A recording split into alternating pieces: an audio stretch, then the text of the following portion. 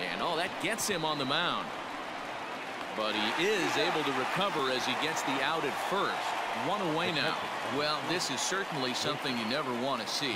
Perhaps the silver lining here, if there is. And the Cubs could be onto something here. It's a leadoff double. That's the perfect answer after you've given up the lead in the previous inning. Put the tying run on second and get the momentum going back in your favor. Now we'll see if they can cash in. Sent on the ground out to second. Oh, and it sailed right over his head at first. He pulls into second safely as a run comes across to score on the play, tying the ball game.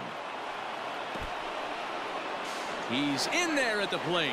And here in the ninth, they have taken the lead.